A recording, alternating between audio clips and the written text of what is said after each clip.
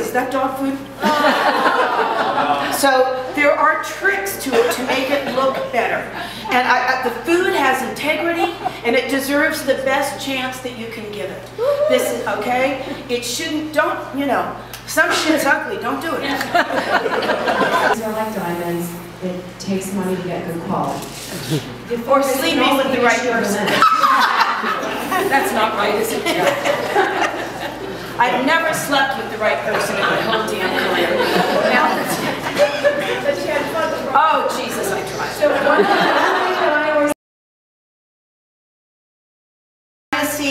and for those of you who don't know who Aaron Spelling is, that's Tori's father. You little bitches. Yeah. Listen to this one. I worked with one who literally said, "Oh, I need to take my heart pills."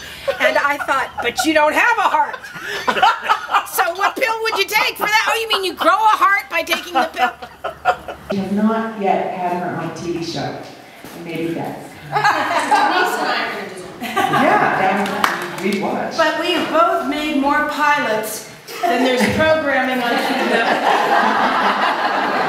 And unfortunately in the business we're getting a little long in the tooth.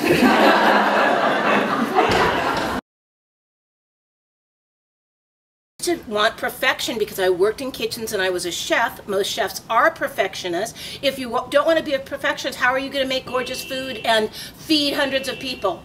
But I learned I could not be a perfectionist because it was intruding on my life. I would get so stressed out. There was this vein that came down my neck, and then because I think the vein was here, this lip went down, and then the drool, I could never feel it. And I'd say to people, "Am I drooling?" And they'd say yes. And I'd say,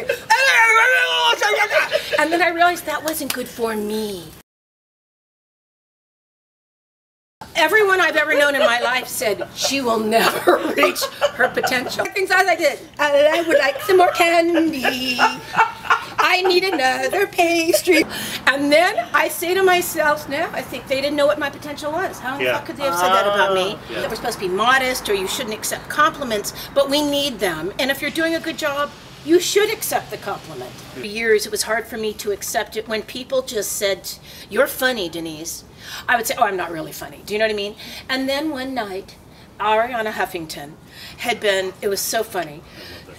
I'm sitting at a table, she doesn't say a word, she's the queen, we're at this thing, she's obviously the queen. And something happened, I was telling this story, and then she said, "What are you saying?" And it was some story that was totally inappropriate about something, totally inappropriate. And of course I was just, I hope I hadn't been drinking. But she turned to me. Chances are. Chances are. And I said something, and we were in this group of people, large group of people, and she turned around and she said, "You must blog for me." "You must blog for me," with that accent. She's so, and she said, goes, and she went just like this, "You're very funny." And then she, do you know what I mean? So I got not laughing. No, yeah, no, she wasn't laughing, but you are very funny. And then she moved on, and I thought, did you know who it was at the time? oh yes, but I thought, Ariana Huffington thinks I'm funny. And at that moment, all of a sudden I thought, you know, I am funny. I say to myself, Denise, you did the best job you could. You'll try again. The best feature you have is perseverance. One of the biggest lighting directors in this town, it's my favorite line I ever said about me.